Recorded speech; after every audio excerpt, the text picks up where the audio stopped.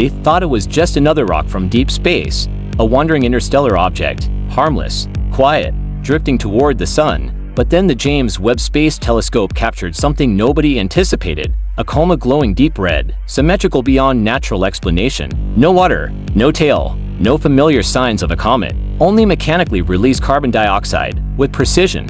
And now scientists are whispering something they never thought they'd say aloud.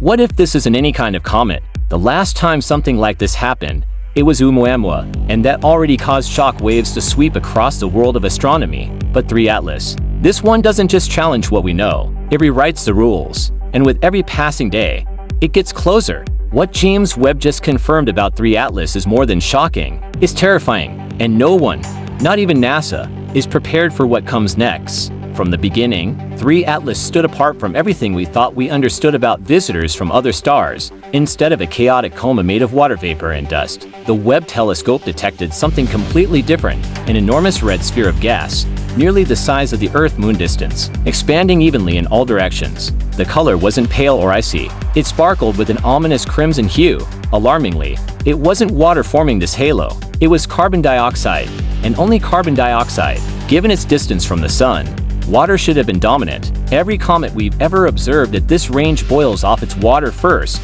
creating spectacular tails and jets that make even backyard telescopes buzz with excitement. But Atlas didn't follow that rulebook. It seemed to operate under entirely different physics. No jets, no well bursts, no sign of chaos at all. Just a slow, steady release of CO like something had flipped a switch and was bending with quiet, eerie control. Astronomers turned their attention to the core, the solid nucleus at the heart of the coma, and the findings sent shivers through their bodies. Early estimates from Hubble suggested the nucleus was tiny, barely 300 to 500 meters across. But when Webb and Spherics began scanning in near-infrared wavelengths, the intensity of reflected light didn't match those dimensions, not even close.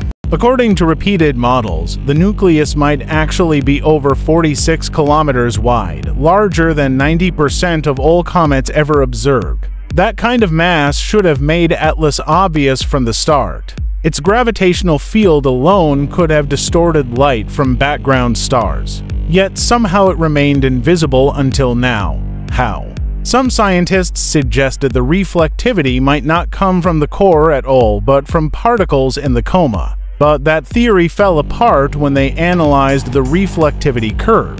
It was too smooth, too consistent. It looked engineered. A natural body should scatter light randomly. However, this was symmetric, polished, uniform, like a mirror made by thoughtful hands. Every comet has a voice, and in most cases, that voice is water.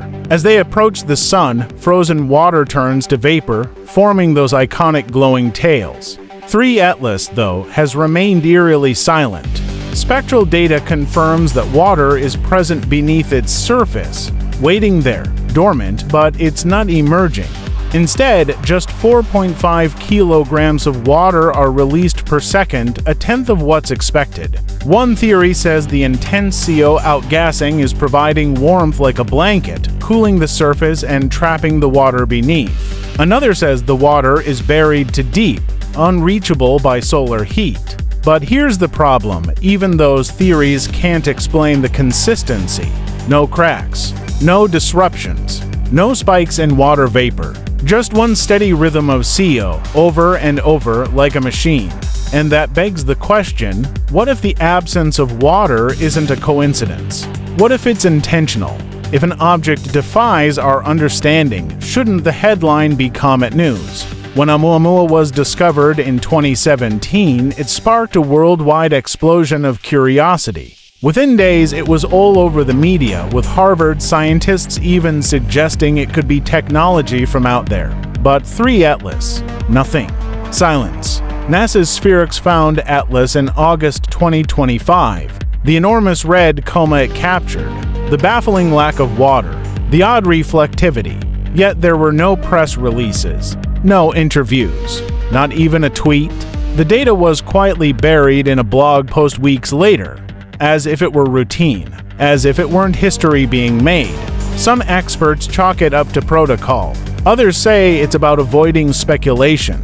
But more and more voices in the scientific community are starting to say what many are thinking. This feels familiar. This feels controlled, and if NASA is keeping quiet, maybe it's because they know more than they're saying. 3 Atlas doesn't just look strange.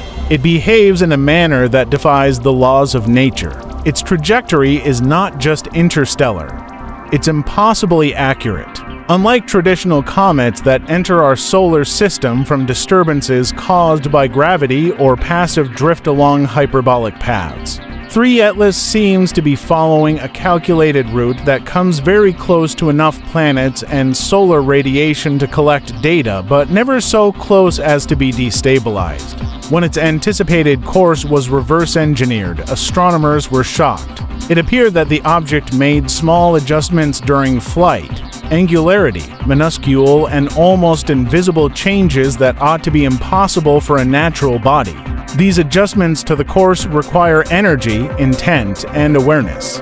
In other words, this object isn't just moving through our solar system, it's navigating it. And at that time, those routes, cross-referenced with historic observations of deep sky anomalies, led some researchers to believe this object, or something like it, may have passed near Earth in the past, concealed in ancient observations mistaken for stars or eclipses, as if it hadn't already visited, as if it knows the way.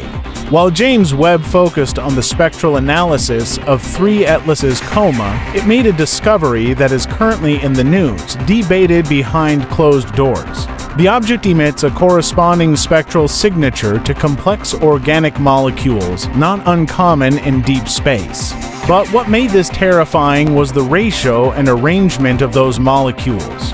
Instead of random dispersion, the data revealed a repeating chemical rhythm: methanol, carbon monoxide, formaldehyde, not random but structured, layered, and scattered.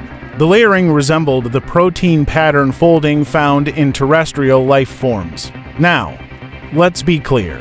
No one is saying 3 Atlas is alive, but the molecular order suggests the goal of design. One fringe theory, now slowly entering mainstream circles, argues that these molecules may be part of a biological probe, rather than a message to be read, to be inhaled by a planetary biosphere. Essentially, a payload. And if a planet's atmosphere interacts with these molecules in just the right way, we may not have years to prepare. We may only have months. On a quiet morning in late July, the SETI Institute picked up a signal, not from a star system, not from deep space, but somewhere between Mars and Jupiter. It was a brief, narrow-band signal that kept playing and, when decoded to audio, sounded eerily like a pulsed synthetic tone, a rotating beacon similar to those used in early radar or submarine sonar. Normally, SETI would dismiss this as terrestrial interference, but they couldn't. The signal moved in sync with the trajectory of 3 Atlas. The origin point changed slightly as the object changed. The signal wasn't coming from Earth, it was following the comet. For 17 minutes, this tone echoed through multiple observatories. Then, silence. When SETI attempted to triangulate, their systems experienced a total data crash. Logs were wiped, antennas misaligned, internal backups scrambled, and just like that, the story vanished. The official explanation, a problem with the weather. However, the involved engineers have all executed NDAs. Some have quit. Another was recently hospitalized after claiming he had heard the signal in his dreams. The James Webb Telescope operates in infrared, capable of detecting heat signatures from billions of years ago. When directed directly at 3 Atlas's nucleus, scientists expected to find a comet's cold, solid core. Instead, they found a flat line, not low, not variable, but perfectly zero. This is impossible. Every object in space emits some infrared radiation, but 3 Atlas seemed to absorb and reflect nothing. It was as if it weren't there, or worse, as if it existed in a separate thermal dimension. This anomaly sparked a comparison with other instruments, such as the Solar Orbiter. They confirmed it. The object's core was a void, reflecting no heat, no absorption spectrum, not even when blasted by solar wind. The only logical conclusion was that the substance of the object's core was unknown, indicating it was encased, or hollow, or perhaps a projection.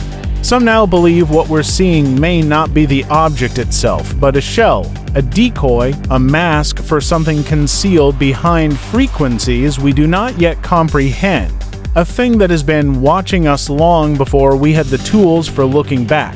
When researchers enhanced 3 Atlas's images using Fourier transformation and multispectrum filters, they stumbled upon a terrifying occurrence concealed within the gas cloud, which should be random, a repeating fractal pattern, not across each frame, not twice, but captured only once over a 17-day period. The pattern wasn't decorative. It was structured, geometric, and recursively nestled as though the cloud were codifying information in the form of a visual algorithm. One group attempted to map the fractal to known mathematical constants. The results aligned eerily with the golden ratio and Fibonacci sequences, both firmly established in the natural order but also in human consciousness.